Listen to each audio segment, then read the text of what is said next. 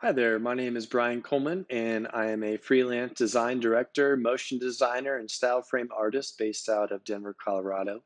I work with After Effects, Redshift, Arnold, Octane, and Xparticles. Most importantly, I work with Cinema 4D, which is the foundation of all of my work. Generally, I focus on broadcast and commercial design work, but today I'll be discussing a new short film I made called Emergence. I work with a wide range of clients, including Apple, MPC, Future Deluxe, The Mill, Framestore, and Man vs. Machine. I'd like to thank Maxon and Matthias for bringing me out today to discuss my workflow using Cinema 4D, Redshift, and Red Giant for After Effects. A lot of my work leans towards data visualization, but I also do a lot of photorealistic lighting, rendering, and animation. Today I'm going to be discussing how to create a bump and displacement shader graph network with multiple textures in Redshift. I'll set up projection cameras to art direct a location of our materials. I'll also create multiple cameras and lighting setups in one scene. Then I'll touch on the take system to speed up and simplify your workflow. I'll use After Effects to color grade and composite the C4D renders. And finally, I will show you how to use Magic Bullet Looks to get quick color ideas for your style frames. You can check out my work on my website, bryancoleman.com, on Instagram at Bryan_the_Coleman, on Twitter at Bryan the Coleman, and on Foundation at Bryan Coleman. To begin, let's take a look at my demo reel.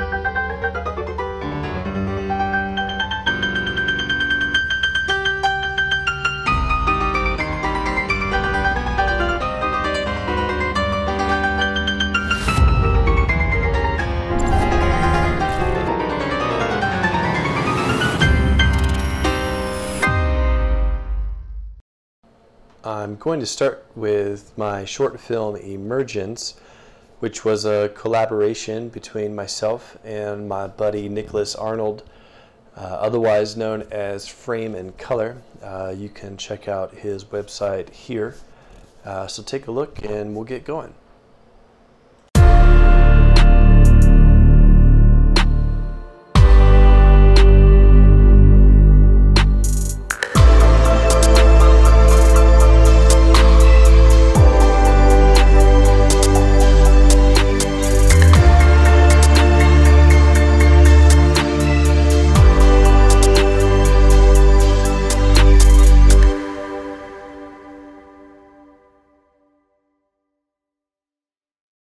Alright, let's jump into Cinema 4D here. I've got this base human male figure. The only thing I want to work with here is sort of this neck and head area. So I'll go into point mode, make sure my base is selected, go into the front view viewport, choose the lasso selection tool, and then just do sort of a rough selection around the rest of the body that we are not going to be working with. Zoom back in on the head here, and let's go to our deformers and choose the melt deformer. Let's apply that to the base, and right off the bat we see we get sort of this puddle of geometry, which is very interesting.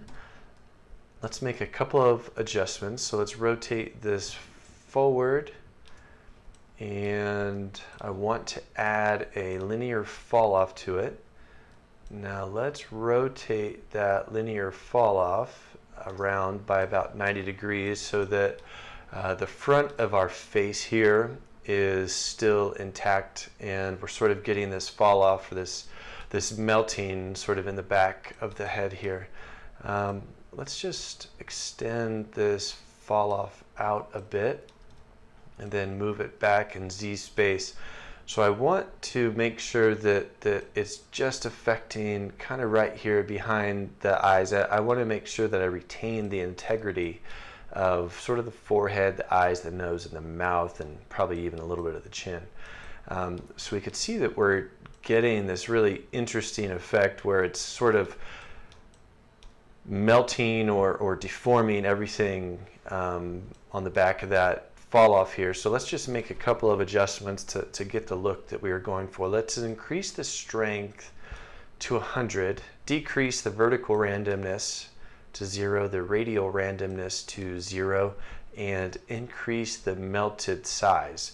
So you start to sort of get this really funny sort of caricature piece of geo here, which I guess if you wanted to, you could keep working with like that. But for our purposes, I'm going to just zoom in here so that we only see the face. So you can see that now we have this flat plane, and then this face is sort of emerging from that. So let's create a new camera from where we are currently at with our default camera. And I'm going to change this field of view to be about 30 degrees. Probably have to zoom out just a little bit. Let's make sure that our rotation is all zeroed out and our X, and maybe, yeah, something like that. Let's just keep it like that. We can make some adjustments. So I'm going to call this projection cam 1. Let's create a new redshift material, drag and drop that material onto our base and drag it onto the eyes as well. Let's go into a redshift render view viewer. I actually have a preset set up so that I can toggle between some of my presets here pretty quickly. Let's click play so that we start to get an idea of our material getting built and how all of this is going to start to come together. One of the first things I like to do is create a redshift sun and sky rig. The default light in Cinema and for redshift doesn't really give us a very good idea of shadows and give us a bit of information here that will really help us build the material. So this is just sort of a rough, quick, dirty light setup that I create, and then eventually I'm going to use a different light setup. So we'll just work through this together. Let's double click and make sure that we get our material set up here. I actually do have this other setup I'm probably going to pop into. So I have my render view set up here. I've got my shader graph here. So let's start to set some things up. So the first thing that I want to do is use a texture node, and let's apply our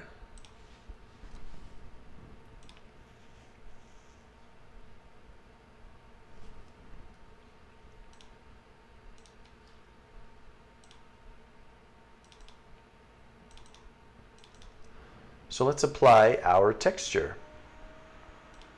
I have this texture here that I got from a friend of mine, Nicholas Arnold. You can find him online at Frame and Color.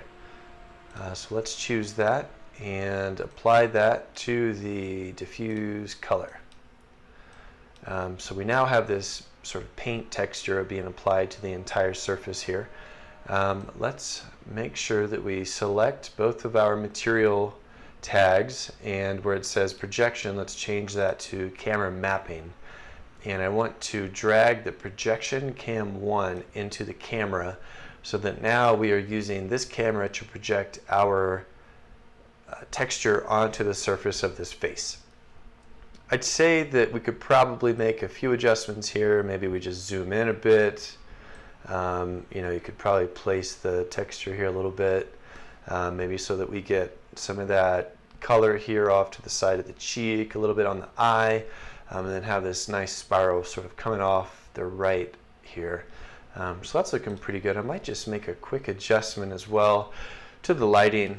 I feel like it's sort of just directly overhead, and maybe just make a couple of quick adjustments.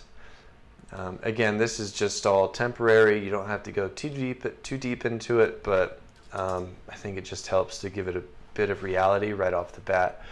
The next thing I'd like to do is just go into my render settings, make sure that we have redshift selected, go into the redshift tab, under GI, select brute force for the primary GI engine, and then brute force again for the secondary GI engine. We can leave some of these settings right now. It's all sort of a little generic, but we can make some changes as we need to. The next thing I'd like to set up is a bit more of a bump map in here. So let's create a ramp texture, and then let's create a bump node and apply our original texture to the ramp, and then apply the ramp to the bump. And then we can apply that bump map node to our bump input of the material. And just for the sake of being able to see it better, let's crank that up to 8. So we could see right now that our original texture is driving the bump map. So anywhere that's a lighter color or white gives us the texture, the geometry coming forward, and anywhere that's a little bit darker, nothing's really happening. I can show you what that really looks like here by plugging my ramp into the diffuse color for the material. So this is all, it looks pretty good. One of the reasons that I like to attach a ramp to it is that it allows me to desaturate the color very quickly, and then I can make some adjustments on the texture on the fly, just to maybe crush it down a little bit so that we only get bump map here where the white is, or you know, I could also make the whole thing be a bit more of a bump map. But in general, I just like to have a bit more control over my bump map and color by using these ramp nodes, and I'll use those quite a bit more too. Let's apply the color back to the diffuse color of the material, and then take a look at the final output image to show you how I set up some of the other textures. Alright, so jumping over here to After Effects, we can see this is our final rendered image. So we have our color texture here. We have kind of the bump going on. But one thing that you don't see in the other cinema file that I'm working on is that we have all of this texture that's up here. So let's go back into Cinema and start to set some of that up. Alright, jumping back into Cinema here. The next thing I want to do is create a new texture node. And I'm going to choose this metal scratch texture, and I want to apply that directly to the diffuse color so you can see what's going on. So this metal scratch texture sort of gave me the idea that, you know, this felt kind of close to skin, you know, so it's somewhat abstract, but some of these long lines up here, when you use them on the bump map, kind of gave the appearance of skin versus using an actual skin texture. I just thought that this was a nice approach, and maybe a little bit different than what was expected. So let's scale this so that we have more repetitions here. And you can see that I'm not really working with a seamless texture on this, which is actually fine because it's not really the main thing that's driving it. So one thing that I will do is use the mirror U and the mirror V, and you can see that it starts to make it feel seamless. It's not really seamless, but it just sort of covers up some of the areas that we really are looking to add some detail to. So the next thing I want to do is combine my original color texture, that ink, and this new metal scratch texture. So I'll do that by creating a new color composite node, which will then allow me to combine these two colors together. I'd like to create a new ramp node as well, and then I apply my metal texture to the ramp, and then let's drag that ramp into the blend color. Just for the sake of quick and dirty right now, let's plug the ramp into the diffuse color. And then again, right now we have this very almost grayscale texture over the entire surface, so I might just crush the levels a little bit on this just to break that up, so we can see that we're starting to get a bit more on the fly with this ramp node, which again I really like to use because you can just crush the levels really quickly. And It's probably feeling pretty good. The other thing that I want to point out on this specifically is that I'm not getting a lot of color or my metal texture up here on the forehead, and that's sort of the primary area that I want it to be. So let's just go into my texture node, and under remap where it says offset, let's just make a couple of quick adjustments in here and just sort of apply that texture a bit more to the forehead. So that seems to be working. Now let's plug in the ramp from our original color into the base color, and then let's take this color composite and let's put that into the diffuse color just so we can see what's going on. So again, this is the black and white version of our original color, and we can see that by going over here to the composite mode. It says base color. If I change that to blend color, we now see the metal texture only. A lot of times you might just want to average those two together so it combines the original color texture with the new metal texture that we added to it. But you'll sort of notice that our original texture gets a little bit grayed out, and it all becomes, basically it's meeting in the middle of both textures. So I found for this specific purpose that I use the exclusion. So we are very bright on the white on the face, and then we still retain a lot of that brightness on the metal texture as well. So now let's take the color composite node, plug that into the bump map, and then let's reapply our diffuse color node. And I'm going to just use my region selector here just so that we can see exactly what's going on. But it starts to, now that we added all this detail, it's really breaking up the light quite a bit. So you can see we're starting to get some of this, these horizontal lines over here, which is starting to look like skin. I have my settings set pretty low right now, so we're not going to get the best render out of it. But let's jump back over into After Effects and I can show you exactly what it's doing. Okay, back in here in After Effects, I'll just zoom in here on the forehead since that's the area that I was kind of looking at the most. You can see that we have these horizontal lines and some of these scratches in here which are creating sort of that skin texture that I was describing. The other thing that we can see on here is I have this other bump texture or noise that's adding another layer to the depth that we're getting here on the surface of the skin. So let's jump back into After Effects and continue building that material.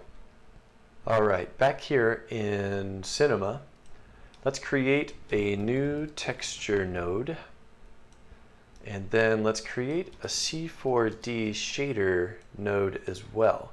For the C4D shader, let's go into the parameters and let's type in 1024 by 1024, and under the depth let's choose 16 bits. So we do that because it gives any information that we plug into here more resolution for Redshift to give us a better and higher quality render when we're done with it.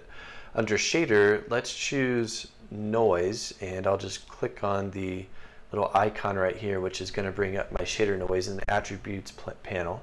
You could choose noise, the default if you like. You could choose any of these. I've actually worked with a lot of these noise variations here. For this purpose, I want to use blistered turbulence. Under octaves, let's crank that up to 10. It's going to give us a bit more detail.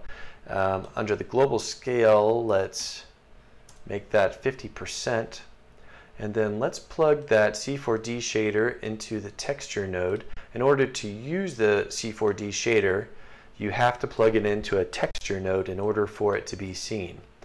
Let's plug that new texture node into the diffuse color so that we have an opportunity to see exactly what's going on. So we now have this noise that's projected onto the surface here. So that's looking okay. One other thing I should probably do is create a new ramp node and then plug in my texture into the ramp. And again, I do this because it just gives me a really fast way to crush the levels down. Plug the ramp into the diffuse color, and maybe crush this down a little bit so that we have some more contrast in here. That's probably good for now. One of the reasons that I like to use the ramp on a noise shader here, you could just go into the noise and adjust the contrast, adjust the brightness, any of the settings in here, but for me personally, again, it's just a personal preference. I like to use the ramp because it helps me work a little bit faster, in my opinion. Let's plug the diffuse color back in, the normal one, I guess, and then what I want to do now is combine my original color texture, my new metal texture, and my new noise texture. I want to put them all together, and then that will be our bump input here. Let's create another color composite node, and let's use our metal texture as the base color and use our new noise node as the blend color. Then plug that into the diffuse color again, just so we can sort of get an opportunity to see what we're creating here. There's our metal texture, and the blend color is the noise. I'll probably just choose average on this. Maybe even, I don't know what, let's just play around with this a bit. Maybe multiply, add. Add makes it very bright, so anywhere that's really white right here is going to give us a lot of bump. Let's just leave it like that for now, see what happens. So let's take this this brand new color composite node that we created and apply it to the blend color, which the metal texture was originally in that blend color, but now we have the metal texture and the noise combined together in the blend color. Let's plug our real color back in there, and then let's zoom in here just so that we have an opportunity to see this forehead a bit more. Maybe take this down a little bit. Maybe it's just roughening things up too much. Let's also just turn our reflection roughness up a bit, just so that we can maybe get rid of some of these really intense reflections and fireflies that we're getting in there. So it's starting to create a really cool texture. So again, you sort of have this metal texture across the surface here. You could even potentially just, maybe tone it down a touch by going into the ramp that is connected to that metal, and choose the white color here on the far right, and then just drag this over, maybe make it a little more gray. So you can see again that just very quickly with this ramp, I can tone down those lines on that metal texture, and now we can see the noise coming through.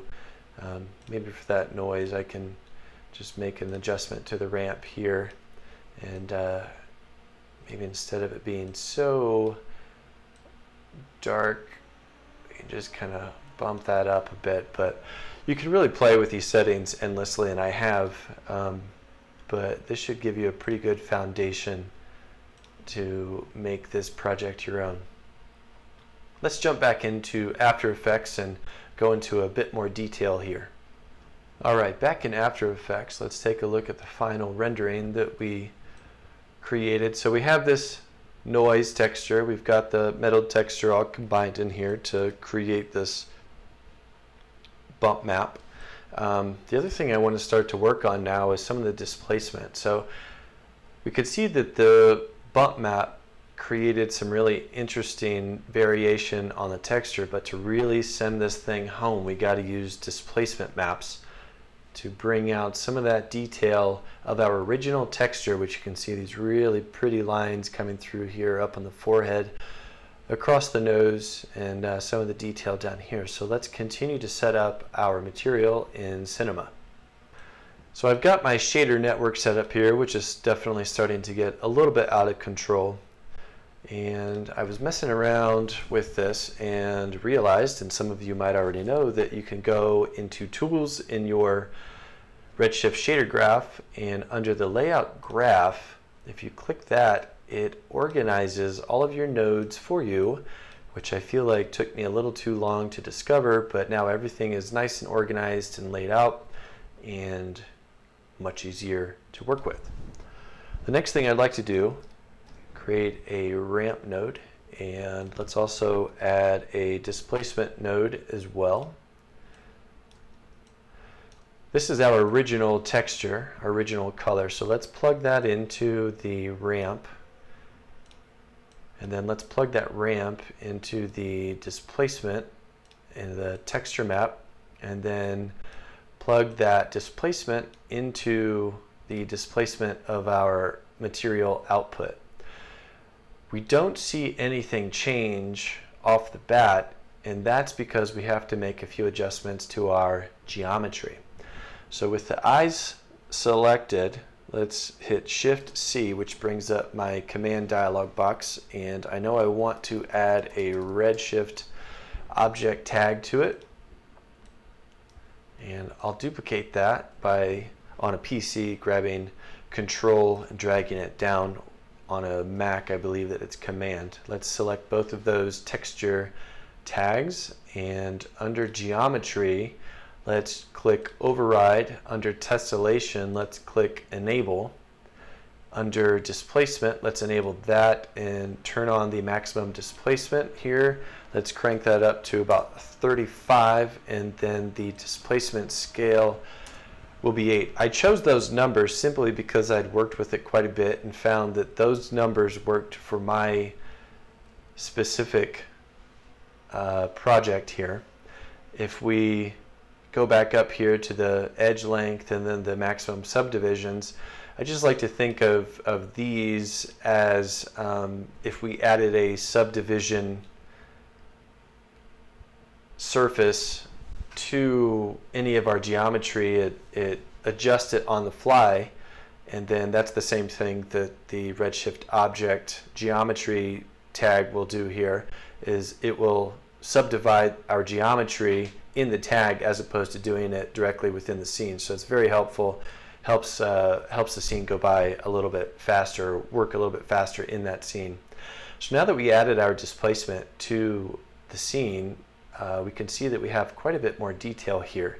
If I just turn off the displacement, you can see that everything is a little bit more smooth. We still have some bump map stuff going on in there, but the displacement map is really what makes it look so good.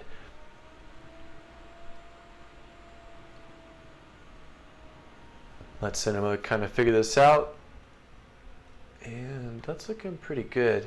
One thing that I did discover while working with this scene is that typically where we want the areas to come forward is white. I have a lot of detail here in this texture, so we're getting a lot of information on the white, which is cool, and you might leave it like this, but I actually found that it looked a little bit more interesting when I used these dark areas to come forward and then the white areas to not really be that prevalent. So let's go into our ramp node here that we are working with that is applied to the original color, and you could do this a couple of ways. Basically, I'm going to invert this ramp by choosing the white color on the right and making it black, and then the black color on the left and make it white. And I'll just quickly disconnect the displacement again, just because it is a bit taxing on the computer, and for sake of time I just want to get through a few things with you guys. If I plug that ramp into the diffuse color, we can see now that any area that was white is now black, and any area that was a bit darker is now going to be pretty bright white. So let's go back into our ramp and again just make a couple of quick adjustments here. If I just drag this black color down, we can see that now we're getting a bit more contrast. In any area that's black, really nothing's going to happen. Let's just see how that looks. Plug our color back into the diffuse and then plug our displacement back in as well. And let's take a look at some of the results that we're going to get here. Give Cinema an opportunity to start to render this out, and we see here that I guess this is just a personal preference, but any area that's dark here starts to come forward, and I think that looks a little bit better than some of these areas that were white. I feel like it just gives it maybe a bit more detail. I'm not sure what it is, but again, it's all personal preference. So the next thing I'd like to do is just set up a bit of lighting. I'm going to disconnect the displacement again, and then let's take a look at After Effects and our final render here just to see what I'm about to do.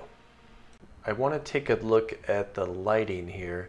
So we have this light source that is sort of coming from up above here, and then we have another light source that's off to the right. So let's jump into Cinema and I'll show you how I set that up. Let's create a new redshift area light. And I'm going to turn off my redshift sky.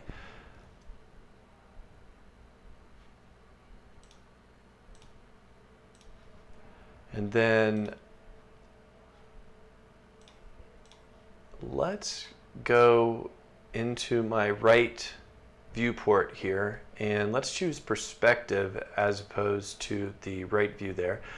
Let's go into hidden lines and then let's just zoom out a little bit, give us an opportunity to see the entire space. So with that area light selected, I want to go to cameras, use camera, set active object as camera, and then we can use that light now as a camera to then place it a little bit better on the surface here, on the fly, I guess you could say. So again, we have this light source that's sort of coming from up here, creating some really nice shadows across the surface over here.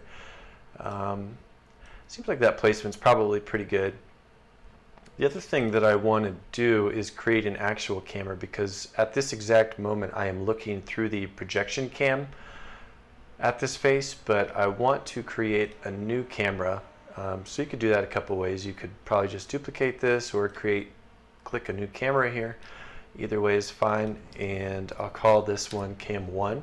Make sure that we are using that in our viewport over here, and then let's place a protection tag on that projection Cam 1 so that we don't inadvertently move our texture around, because the placement on it's pretty good right now. I do realize that one thing I'd like to do is make an adjustment to this texture, because it is currently getting squished, and that is happening because under the default here the film aspect is set to standard 4:3, but the original image that I used was 16:9.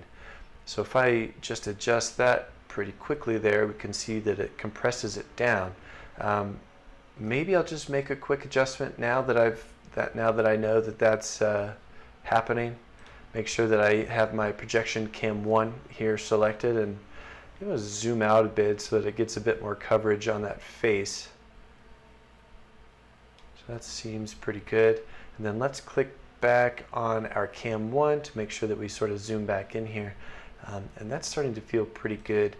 The other thing I want to do on this shot is take the field of view down to about 20 degrees. So it's going to flatten everything out a bit, but it seems to me that it just feels a little bit better, I guess, for me, when things are flattened out a bit. If I was using a larger field of view, the nose and maybe even the mouth here come forward so much that it just distorted the image more than I really wanted to.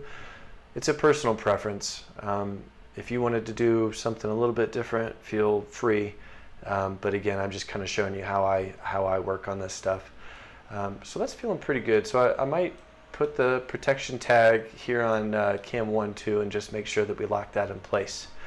Let's make some adjustments now to our light. So right now I'm still looking through that light, so make sure that you go back to the default camera here and then zoom out. I also want to turn off the work plane here so you don't see it. So our light is pretty small. So one thing that I want to do is maybe let's just make it a little bit longer. Could also just maybe zoom in a little bit just so that area's a little bit more, or the light's a little bit more focused, maybe down here. Let's go into the area light and make a couple of changes. Under the color, I want to make this a little bit of a bluer tone. It's very light, very subtle, and it sort of brings out some of those purples that are in the original texture that we used. I also want to turn down the intensity to maybe 20. And then underneath the spread here, the spread basically spreads that light out to be soft or quite harsh. So if you have it all the way out, it's very, very soft. It creates very soft shadows, which are pretty good. I might just tone it down a touch, just so that it doesn't spread so far out and that light is focused in here a little bit. It also makes the shadows just a little bit tighter. Then let's just crank this down so it's not so blown out. So that's looking pretty good. It's starting to look very illustrative or mystical even, I guess you could say. So that looks really good. The other thing I want to do then is add that light to the other side here. So let's just call this light 1 and then duplicate that by selecting it, control dragging down. And then I'll call this one light 2. And let's go back into my perspective viewport under use camera, set active object as camera. And then let's just move over here to the other side of the face. And I'm going to make this one a bit of a warmer tone, just to give the light a little bit variation here. So let's click OK. You can see that now we have a little bit warmer light on this side, a little bit cooler light on that side. So that's actually looking pretty good. Let's click back here into our shader graph, and under Displacement, let's connect that again, and it'll give us an opportunity to really see what our lighting has done to the scene and also the displacement to see how that's working together. I'm going to zoom in here a little bit, and that's starting to look really, really good. We have some highlights here on this brow. We have highlights here across the nose. I'd say all in this is probably pretty solid. So we've got our Cam 1 set up working, got the textures all working really well, the lighting set up, but I have another shot that I used this scene for, so let's jump into After Effects and take a look at that.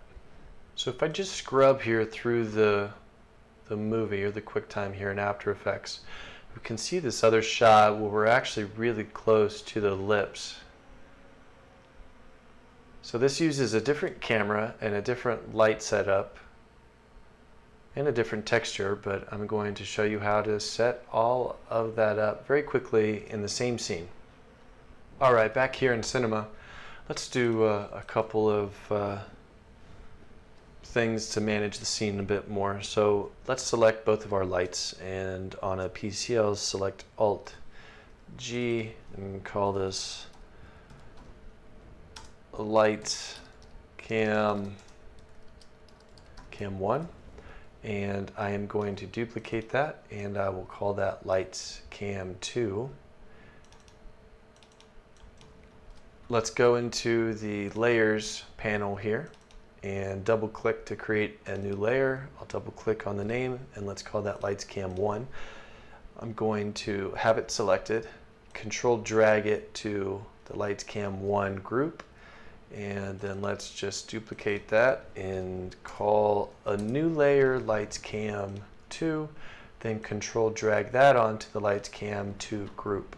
Let's turn off lights cam 1, so now we are not seeing it, nor is it being rendered, and only our lights 2 group here is working. So let's create a new camera. Let's go back into my perspective view, which is looking through cam 1, and I will duplicate that and call that one cam 2. Make sure that we are using that to render through or to look through, and take that protection tag off there, and then we can zoom in here to these lips of the face and maybe just set this up something like that.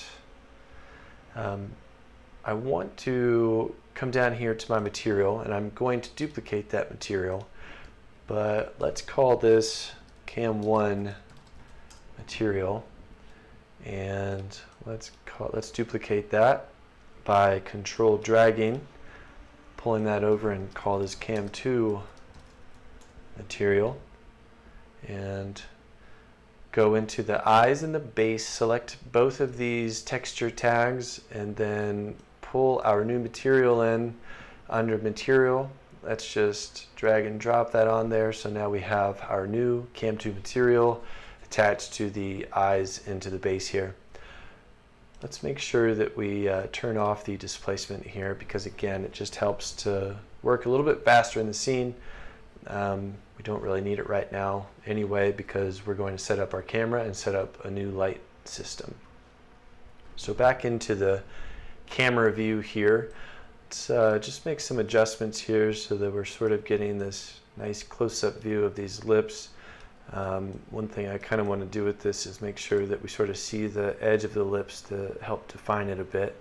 Otherwise, you just sort of see a little bit too much in the background. So I'd say that works pretty well. Right now, our light setup is not really made for this view, nor is our texture. So let's address that right now.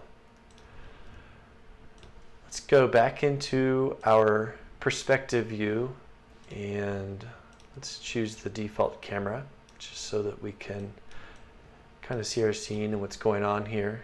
Under the light 2, let's just turn that off in our objects view here, and now we're only looking at the lights 1, which that's actually pretty good, but let's really define it a little bit more.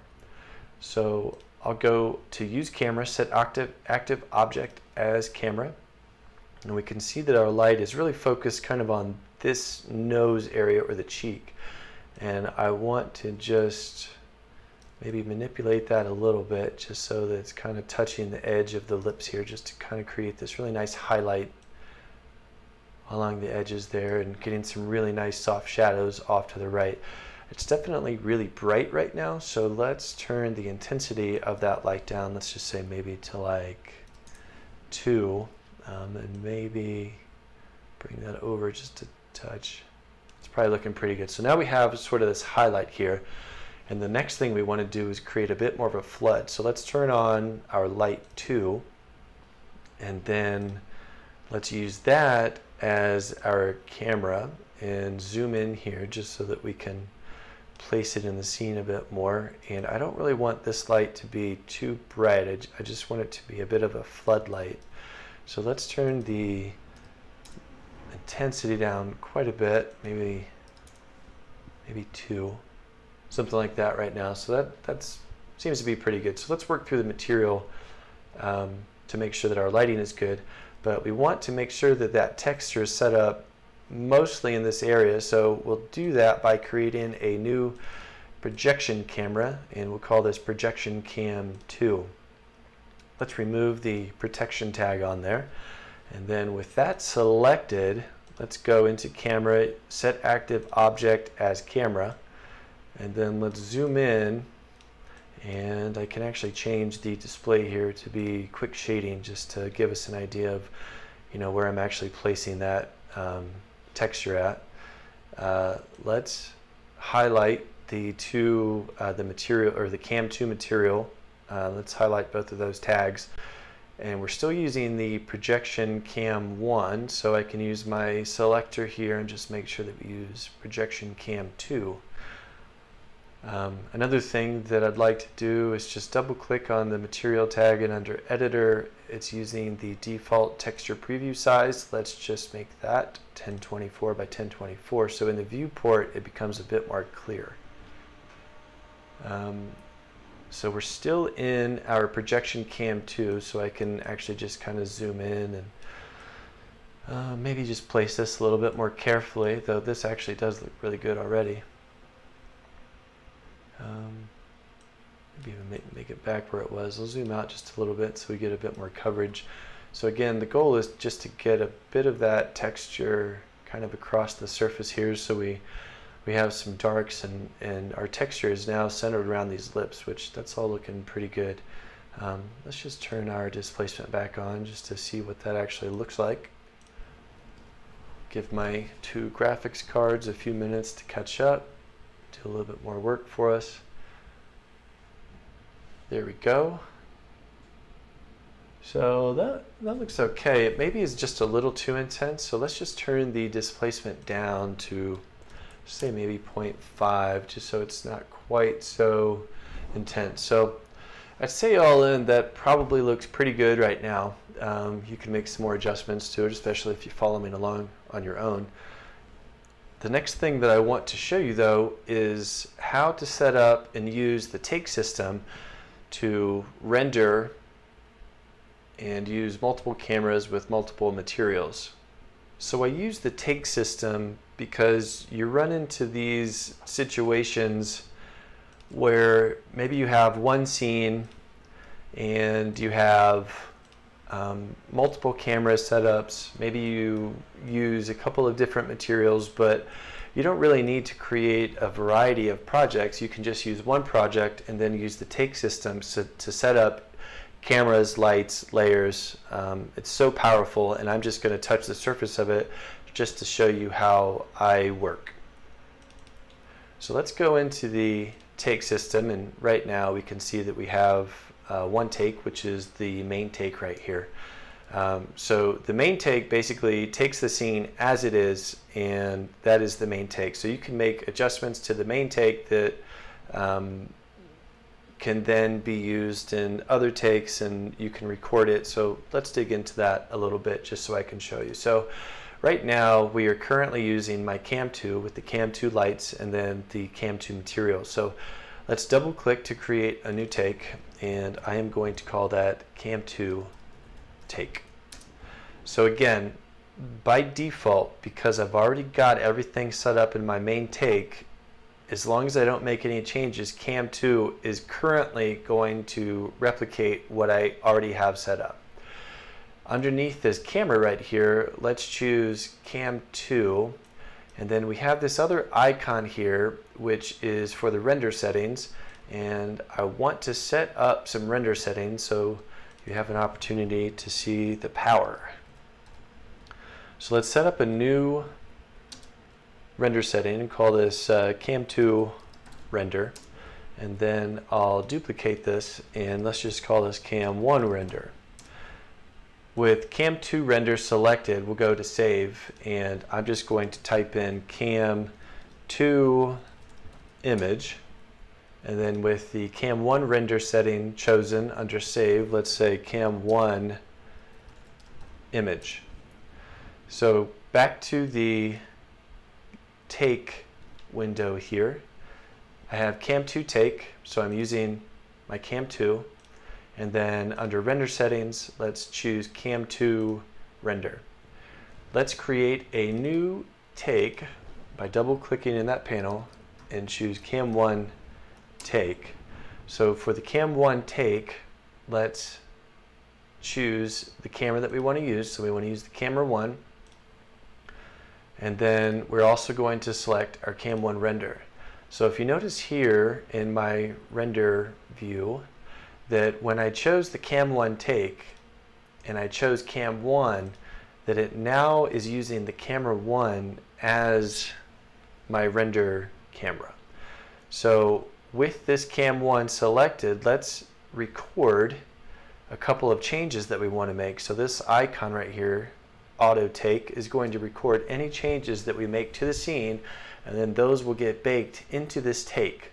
So let's click that. So now it's recording any changes that I make. So if we go back into my object panel here, and I currently have my Cam 2 material on here, but let's drag and drop my Cam 1 material on there.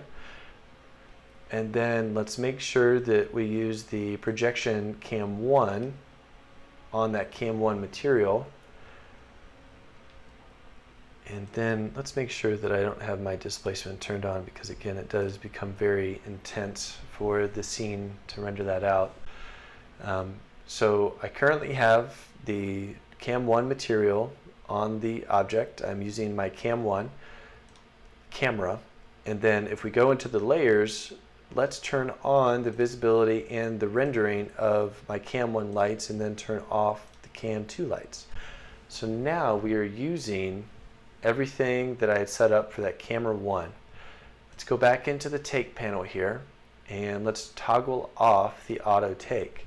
So if you look under here, under the category off to the right, we can see all the changes that got recorded. I'll expand this out just so we can see it a little bit better. So under the materials here, you can see that I changed the tag material from Cam 2. Now it's showing that we're going to be using the Cam 1 here on that material. And then on the layers where it says false, that basically shows that I turned off the visibility and the render view for the Cam 2 lights. And then it turned on the Cam 1 editor and render view, so that's true. So that's all turned on now. So I'm not recording anything anymore. I've got my Cam 1 take selected, and if I just choose Cam 2, instantly it goes back to that Cam 2 setup that we had done with our lights, our camera, our texture.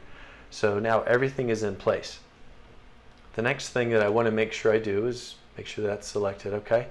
With Cam 2 take selected, let's go into the render settings and add to render queue. So it's going to ask me if I want to save it, and I will say yes.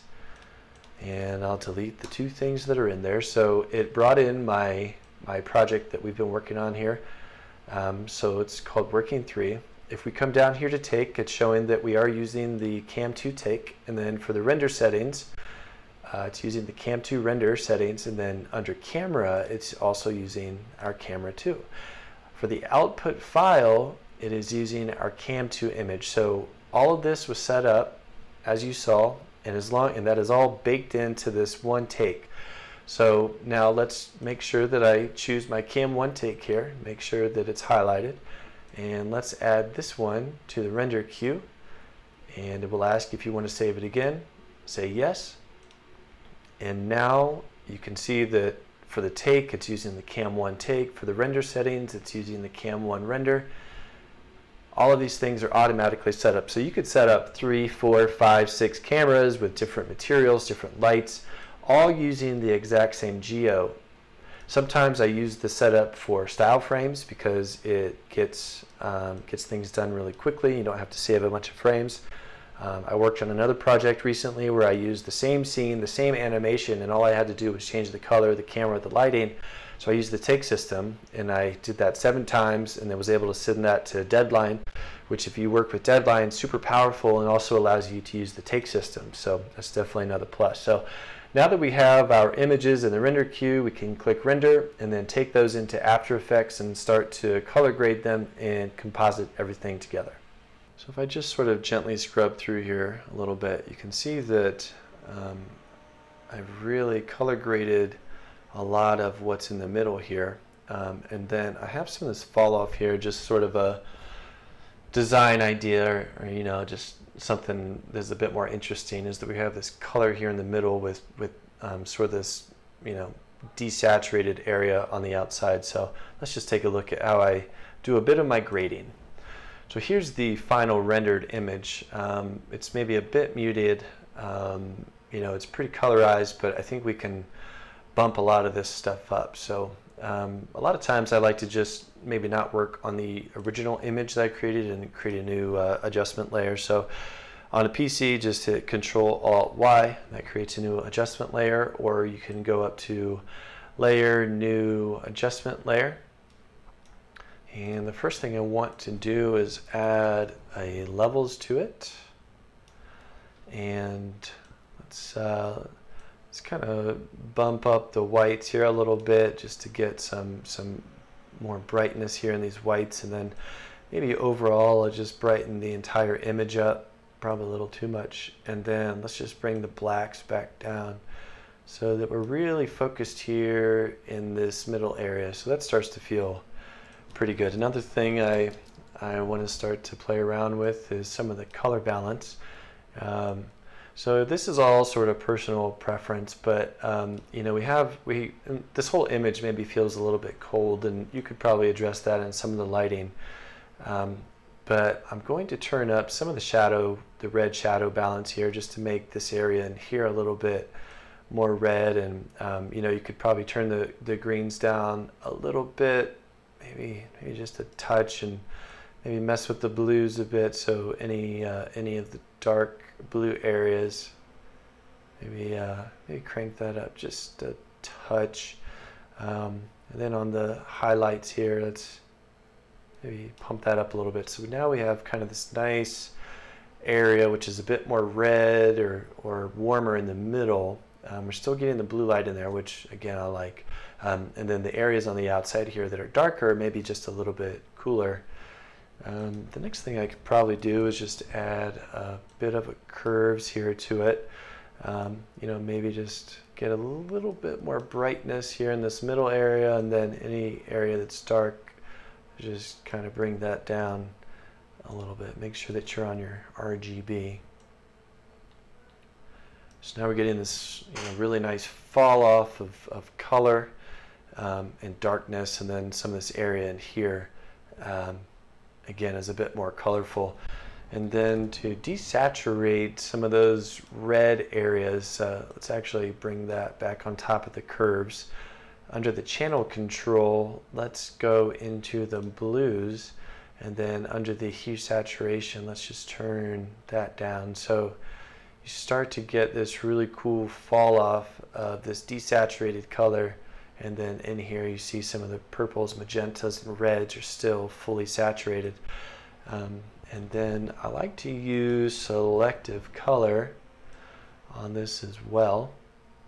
And we can go into the magentas, and maybe I start to, you know, maybe you want to bring some of that blue back. You know, maybe you don't want the magentas to be quite so purple. Maybe you want to just play around and just kind of see where some of this stuff ends up. And you know, when I'm desaturating some stuff, it maybe makes it a bit more monotone. So selective color gives you so much power to bring some of that color back in. And again, all personal preference. It's up to you what you really want to do here. Maybe let's go into the reds and maybe punch that up a bit. So again, it's all really a personal preference. You know, you can play around with this stuff endlessly, which I have done. These are some things that I just knew to use on here, but one other option that I will show you that I do like to do for really quick adjustments is to use Magic Bullet looks. Because sometimes I feel like I don't really know where I want to go with my color grading, and Magic Bullet looks does such a good job of giving you a really quick opportunity to make some adjustments on the fly, maybe just do some really quick color grading, and maybe give you a really nice foundation to kind of work with. So I just go in here and, you know, maybe look at all these different settings in here, and again just give you a really cool opportunity. This one's really cool, actually. I like that black and white quite a bit. So this just gives you an opportunity to play around with color. And you know, if you're working on some style frames and you got to send those out to a client, you know, it's a really good opportunity for you to have an image, bring it in here and just start to play around with looks. And maybe you want it super punchy, or maybe you want it backed off a little bit. Looks does such a good job of giving you many looks really, really quickly. And hopefully you find that that could be useful for you in your workflow, just like it is for me. So once again, here is the final animation.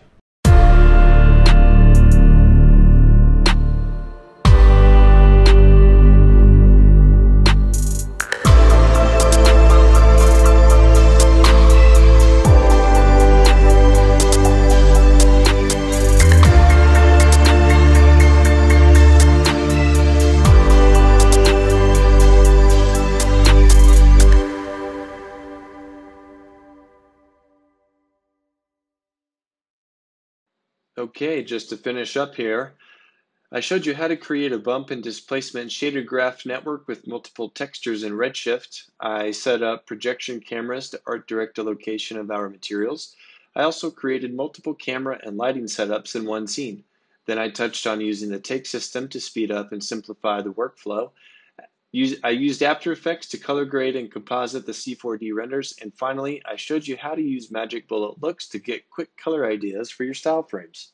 Once again, my name is Bryan Coleman. I am a motion design director. You can check me out at bryancoleman.com, on Instagram at Bryan the Coleman, and on Twitter at Bryan the Coleman. I really appreciate your time today. I hope that you have walked away with a better understanding of how I use cinema, and maybe it'll help you in the future. Thanks so much.